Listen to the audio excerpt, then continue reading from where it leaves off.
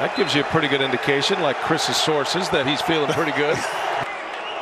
LeBron James and Jay Crowder, those two had some memorable duels in the finals last year. Crowder for the Heat, and they are leaning on each other right now.